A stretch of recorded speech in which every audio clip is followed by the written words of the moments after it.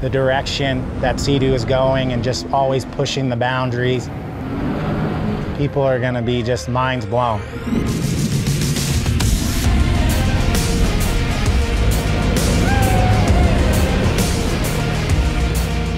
It's absolutely fast. It's blistering fast. Right under full of power, whenever I hit it, I knew that the guys at Seadoo, the engineers, went out there and they produced the #1 machine. They've always had a good RXP-X, but it's just amazing the design elements they brought over from racing to a production model now this year.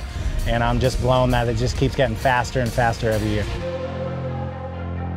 The first impression that most people are going to get once they sit on this watercraft is that feeling of getting into a fighter jet plane. It's like a cockpit. Your feet go deep inside, you have the handlebars right up to you. The whole look of it just looks mean, like it's about to gulf up all the water and just go ballistic. With the weight reduction of 60 pounds, the acceleration is amazing. I can tell it's a little bit lighter, but it's kind of fooling the way the hull is designed. It's like vacuuming itself down to the water. You know, there's an all-new hull design now, T3R. Through the chop and through the rough conditions and behind other wakes and stuff, it's glued to the water and it's doing everything you want it to do. Just a little movement of my shoulders and bam, it's like a surgical tool.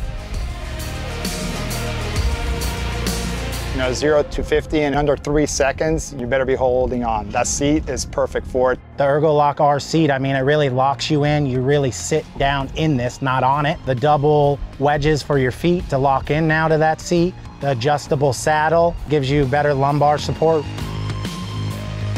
When you're by yourself, you can go a million miles per hour. Once you put someone on there, you can do the same thing and they'll enjoy the ride. Because you can go solo, practice, do what you want, and with the 2-up seat, it's like you have a racecraft, but then you just have a daily driver as well that you can just bring your family out, your girlfriend out, even your dog. Then with the link system, you know, as well, you can bring coolers, gas, dry storage, and just go enjoy the lake or the ocean and just really enjoy the Sea-Doo life. You want the baddest watercraft on the market? This new Sea-Doo RXP-X delivers hands down. Go to seadoo.com or your local dealer for more info.